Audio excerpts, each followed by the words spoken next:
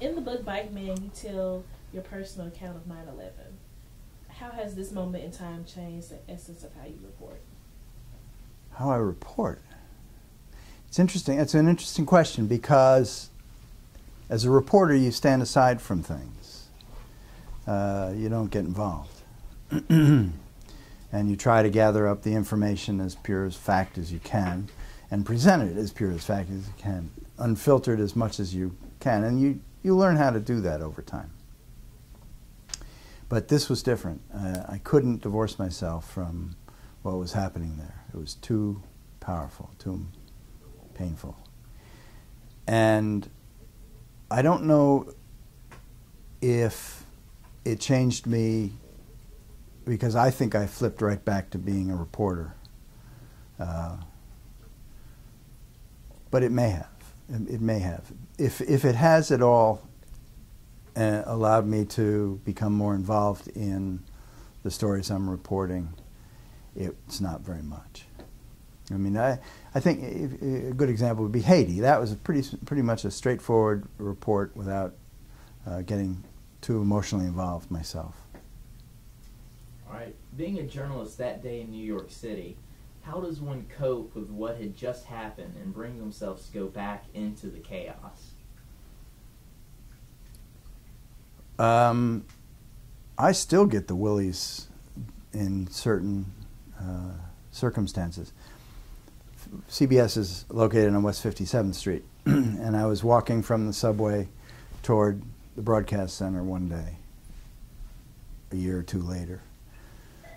Some people were looking up and pointing and hollering, and I assumed, but didn't look, that there was a jumper threatening to jump, or the potential jumper.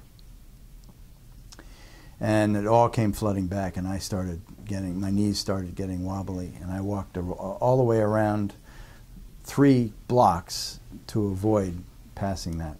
And another time, a jet came roaring over the city in the wrong way, and here again, I started feeling the same fears that I had that day. By and large, it doesn't affect you on a day-to-day basis, I don't think. Describe the strongest image from 9/11 that continues to haunt your memory. Probably the worst of it is the people who were jumping from the building to their deaths. That's the most haunting image that I have. I know they ran pictures of people actually jumping from these buildings. Do you feel like it was wrong for them to do that and actually publish them? I don't know. It depends. I think if it was gratuitous, if it was just wallpaper to show, this was happening.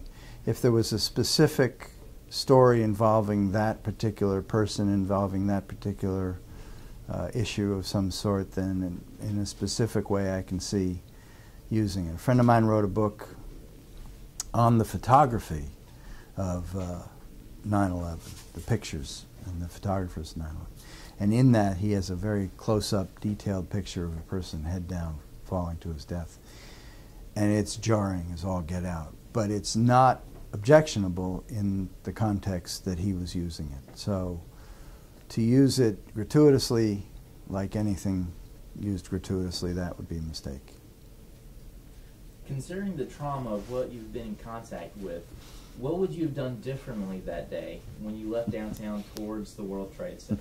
I probably wouldn't do anything differently. I'd probably done the same thing. What you're asking is, knowing what I know now that I went through, would I still go down there? I probably would. Yeah. So it's like being a journalist. Yeah, you run toward the danger. In your book, you write, survival is an absence of death, describing it as a middle place between now and forever. Can one ever leave that place in his or her soul? No. There's so many things about getting out of there alive that do affect you. And one of them is a survivor's guilt. There was a fellow, it's not in the book, but there was a fellow who was running with our little pod of people as the building was collapsing on top of us.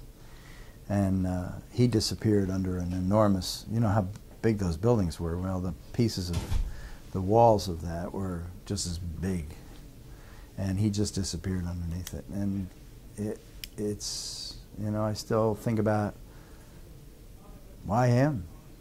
You know, why is it that that piece fell on him and not on me? So yeah, that sort of thing. It is noted that a lot of your style and form for Bikeman is reflective of Dante's Inferno. What comparisons and parallels can be made between the two? Well, I mean, the obvious stylistic thing is it's written in cantos, which basically are chapters in a poem. Beyond that is the story and the story form. One of the things that I liked about the storytelling in Dante's Inferno was it was first-person present tense. It gives you an immediacy and a shared experience if you read it that way. First-person present tense. You are there as the reader, although you know you're not there, but you are experiencing it very much as if you are there. And of course, overall, we each gave our version of travels through hell and back. So that parallel exists as well. Why did you choose this style for writing your book? Well, I explained this today. I was rereading Dante's Inferno as I revisited the notes that I'd taken right after the morning. During the morning, I wrote all of the notes of what had happened to me. I pulled them out 3 or 4 years later. At the same time, I was reading Dante's Inferno, and they worked together. And so that's how believe me, I didn't set out to write an epic poem. How were you introduced into Dante's Inferno? I'd read it in high school. In high school? Really? Yeah, yep. Read it in high school, and I hadn't read it in a long time, and so it was on the shelf, and I just happened to say, well, I didn't have any books on the end table. I'd read through everything I'd wanted to, so I just happened to pull it out. So it was total kismet. Finally, how important are poetic devices in journalism, especially as the game is changing? Oh, well, I don't think it affects the changes in the game don't affect good writing.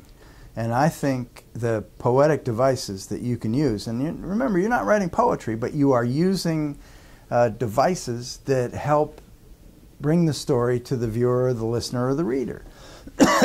So metaphors are a great way to explain. In this piece I did for Dan Rather Reports, they have cut, in Haiti, they cut an uplift from the sea bottom that is now on a little island, a coral reef. And so it's dying. So they cut a whole slice of it.